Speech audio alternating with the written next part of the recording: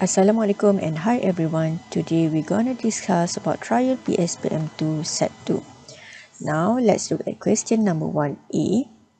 Figure 1 shows three fixed point charges, Q1 positive 12 nanocoulomb, Q2 positive 3 nanocoulomb and Q3 is negative 4 nanocoulomb. 1A1 sketch the electric force diagram on the charge Q3. So means that the reference charge is the charge Q3. So remember, the electrostatic force is a vector quantity and has a direction as well as magnitude. When adding the electrostatic forces, you must take into account the direction of all forces using the vector component as needed. And now we just focus on charge Q3. Okay, here.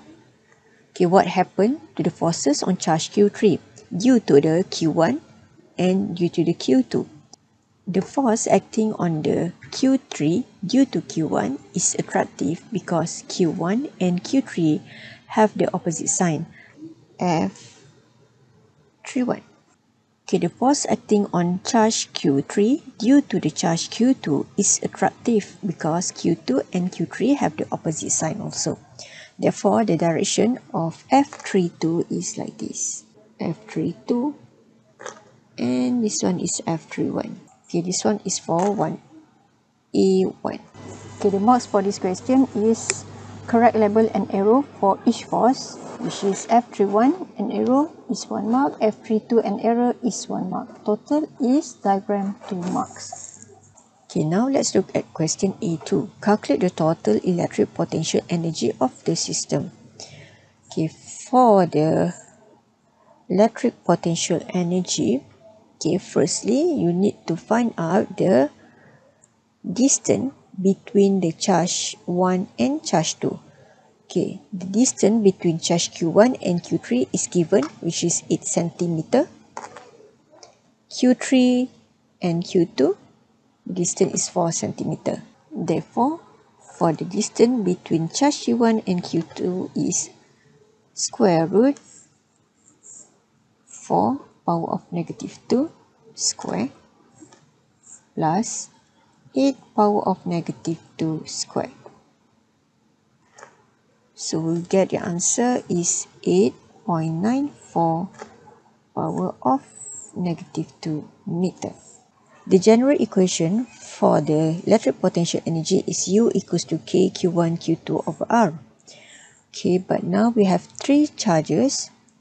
Okay, so we need to find out U equals to K Q1 Q2 over R12 plus K Q2 Q3 over R23 plus K Q1 Q3 over R13. Okay, we total up. Okay, we can simplify. We put the K here.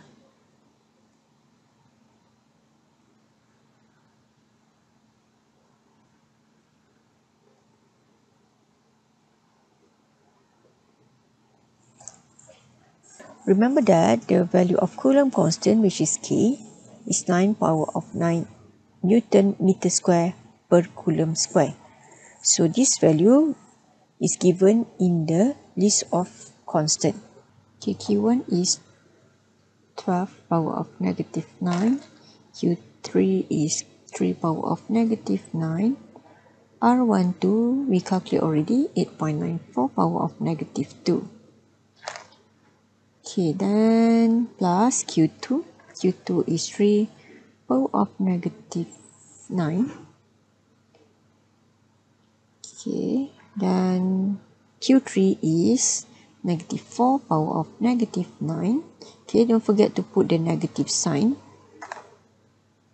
Okay, and then R23 is equals to 4 power of negative 2 plus Q1 is 12 power of negative 9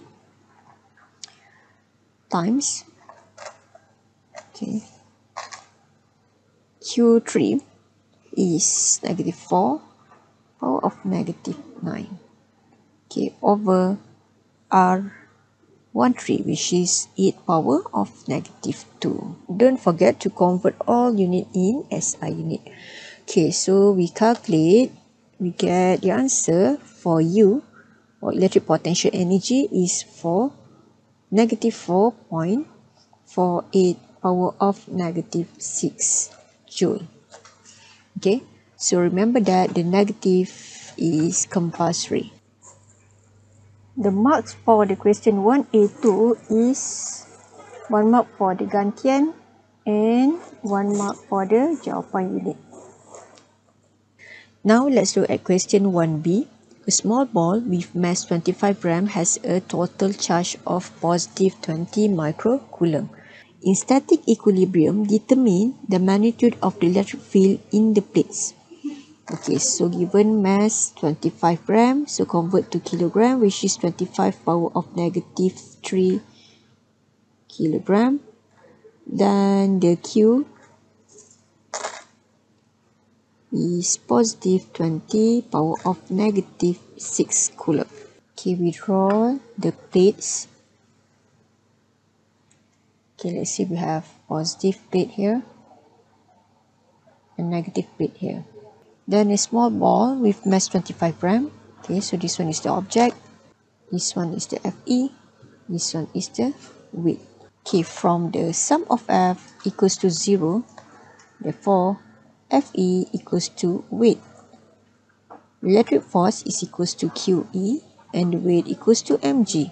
So therefore E equals to mg over Q. M is 25 power of negative 3.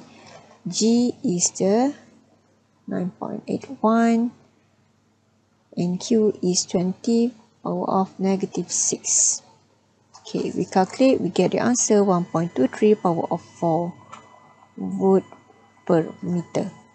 For question 1B1, 1 mark for the concept, 1 mark for the gantian and 1 mark for the jawapan unit.